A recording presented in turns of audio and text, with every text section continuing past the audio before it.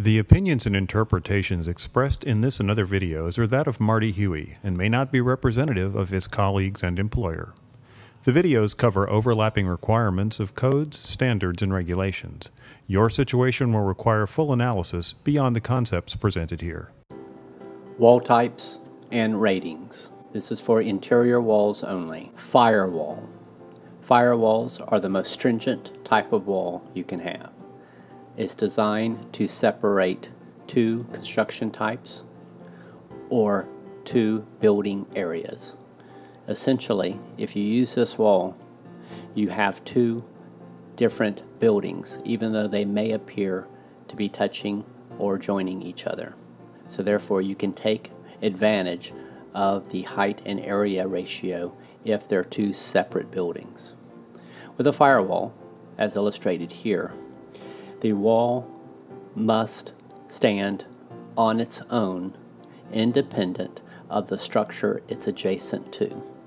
So either firewall could fall down without affecting the other firewall. So another firewall that we commonly see is one that is one single wall and it's self-supporting up to a height.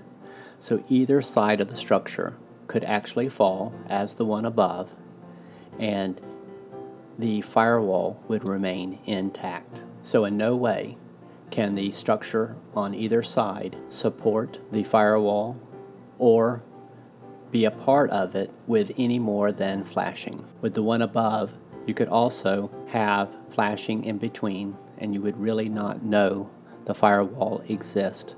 This can be used for wood type construction as well as steel, and can span and increase your building perception area. Fire barrier. So we have our structure below and our structure above. Fire barrier goes from structure, floor, to structure, ceiling, or floor above. Fire barriers, unlike fire walls, do not have to be in alignment. The firewall does have to be in alignment because it has to have its integrity all the way to the ground. So a firewall can also separate construction types. Fire partition. So again, we have our floor below and our roof or structure above. A fire partition should go from structure to structure. The difference between a fire barrier and a fire partition is a fire partition can be made out of wood. A fire partition could actually, you could create a tunnel such as this and it not be a floor above. The code actually states with a fire barrier it must go from floor to underside of structure or floor above. You cannot have a tunnel such as this with a fire barrier, only a fire partition. Smoke barrier. A smoke barrier also can go from structure, floor, to structure above. They do not have to be in alignment from floor to floor. A smoke barrier could either be made out of a fire barrier or a fire partition. Again, fire barrier is non-combustible material.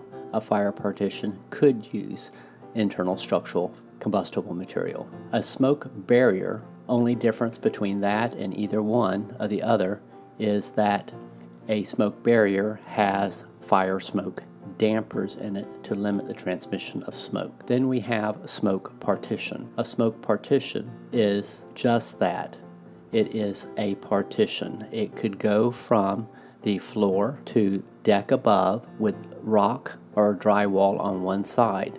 It has no rating, no fire rating at all, and it only limits the transmission of smoke. So you could have an ACT ceiling on this right side here, but an ACT ceiling is very unlikely to meet the requirements of a smoke partition only because there is not enough weight typically to a smoke partition ACT ceiling. Typically it's about 1 pound per square foot is what's required with clips. Typically we see drywall enclosing this area, and no dampers are required at all in a smoke partition. Be careful. Many engineers think it's required. It is not required. So essentially here is how we're getting our smoke partition. That's the line of it. So we just need to define it, and it just limits the transmission of smoke. So let's refresh. A firewall is the most stringent type of firewall out there,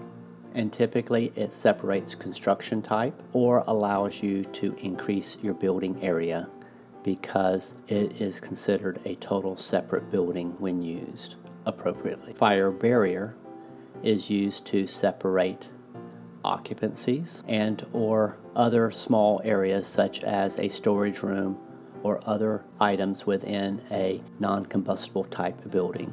Fire partition can be used for the same thing a fire barrier is used, but it's allowed to use wood, i.e.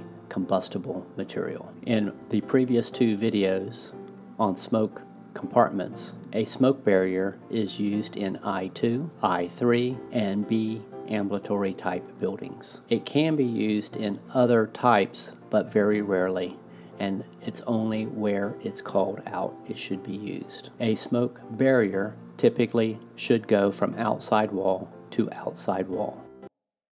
Please post or email comments on what you've seen. Suggestions for future topics are also welcome. Marty enjoys learning from the experience of others. More videos will be added, which can be found at martyhuey.com.